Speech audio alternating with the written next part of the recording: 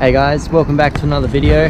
So in today's video, I'm just down at the water here and I thought I'd just go through some of the lures I use for Australian bass, Murray cod, silver perch and yellow belly.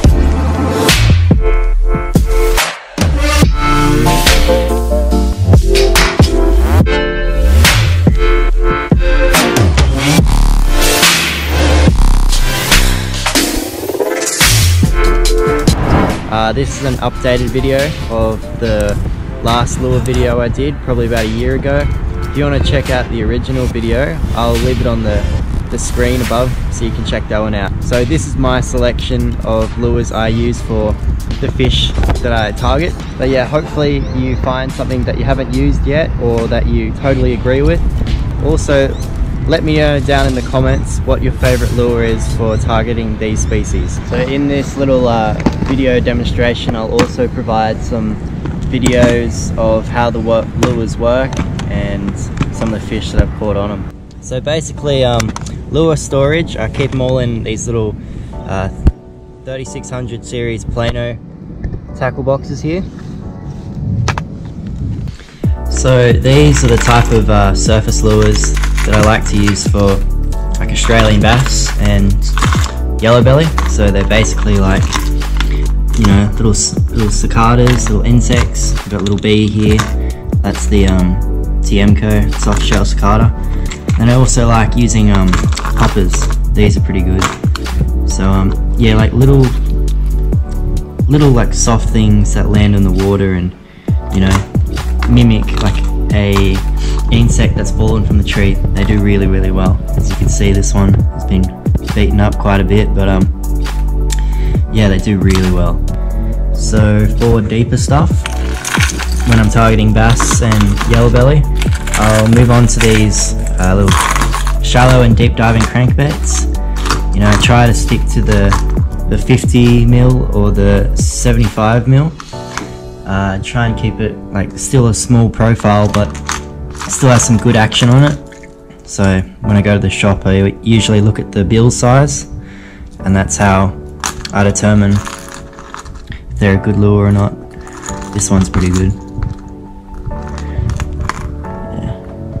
Tiny Blitz Doctor. So also when I'm going on a small trip for like a couple of hours or so, I'll bring this little fishing bum bag thing. So it's got everything I need in it. So in the front pocket, it's got my leader and tools and fishing license and such.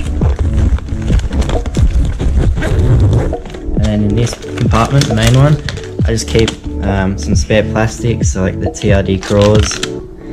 They're pretty good.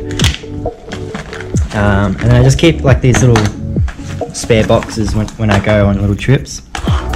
So currently, I've rigged it as my bass and yellow belly setup. So these are my favourite lures by far. So my favourite top water lure at the moment, if I can get that out. Yeah, my favourite top lure at the moment is this micro Pompadour. See, it's got really loud, and it's amazing in the water. You should check it out. They're really good. And they've got like this propeller at the back. Does so much movement in the water. And I've just got a couple of divers and spinnerbaits. A couple of divers.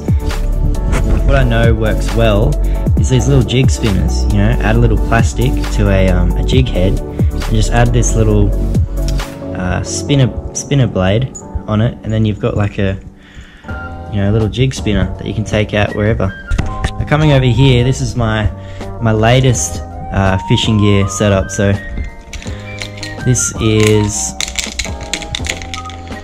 more of my like everyday stuff.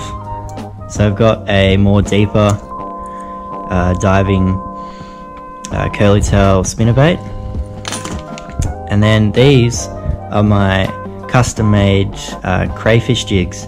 They've got rattles and skirts and everything, and they're really effective. Been catching a lot of bass, especially in like skinny creeks. You'd think you'd use them in like dams and stuff where the water gets really deep, but no, they do really well. And like here's some of the action that you can see in the water, and like the bass seem to love it. So if you guys want a video on how I make these jigs, just leave it down in the comments below and I will do it upon request. So moving on to lures for cod. So as you saw before, this micro Pompadour is by far my favorite, and I had to get the bigger model because it just works so well, and I thought it'd be a great lure for cod. So it's basically the same, but a lot bigger and a lot louder, and the cod will go mad over this. So it's kind of like an injured like bird or something that's fell out of a nest, and does really well. Next one is like these little pencil style divers. Love the colour on it, like the green and the yellow and the orange. Got a lot of sound as well. They do really well. I love throwing frogs and rats as well for cod. I've got my selection of rats and cods, and these little tadpoles here. But yeah, these ones work really well. Now, also I've got a large variety of spinnerbaits. Got ones with really heavy heads and really big gold blades, you know, just to get that reflection in the water happening, and that drives the cod mad. I love it. So to target silver perch, you basically want to mimic a lifelike insect or worms. So that's why I use like curly tail plastics and like little paddle tail plastics like that give that real lifelike action in the water. I find when I use like hard bodies and, you know, artificial hard lures, it doesn't give the same effect, and the silver perch are kind of picky.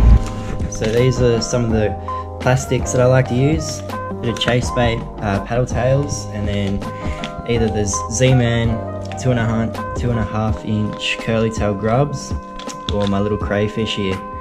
They do so well. Yeah, so this is my selection of the freshwater native species of Australia. So I love targeting native fish. So let me know down in the comments what lures you use and what fish you love to target. So thanks for watching, and I'll see you in the next video.